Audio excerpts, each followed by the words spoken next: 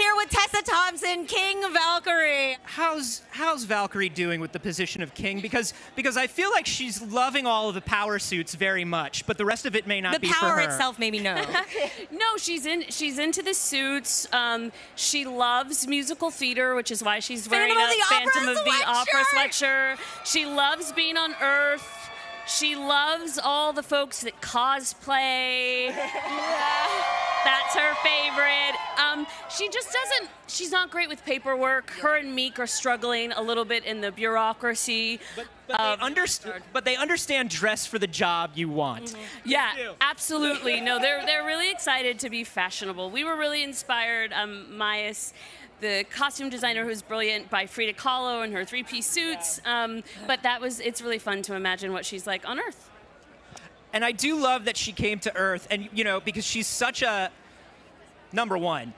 She was a new character to everybody in Ragnarok, and immediately became a fan favorite, which must have been wonderful for you.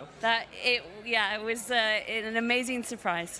But also, we really think of her as like sort of a closed-off badass, and so to see that the closed-off badass enjoys musicals and enjoys these kind of like cosplays and things on Earth is a really fun insight into her character. No, she's just a big pile of mush, you know?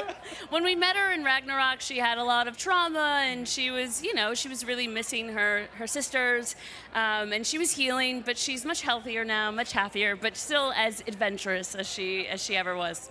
And working with, with Taika and Chris and everybody again, I'm sure was wonderful. But how did it feel to have Natalie and some of the other kind of classic Thor castmates in for the first time with you? It felt amazing. I'm a fan of these films. Natalie and I are friends outside of making these movies. And so, they sort of have the spirit of summer camp anyways. And then to have a friend come along, and it was so fun to finally see her have a cape and enter a universe that was familiar to her, but as a superhero.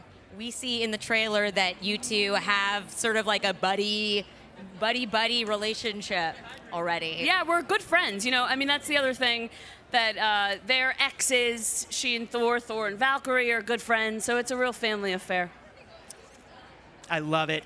Thank you so much, Tessa Thompson. We're so excited to see this movie. Me too. I can't wait to see it.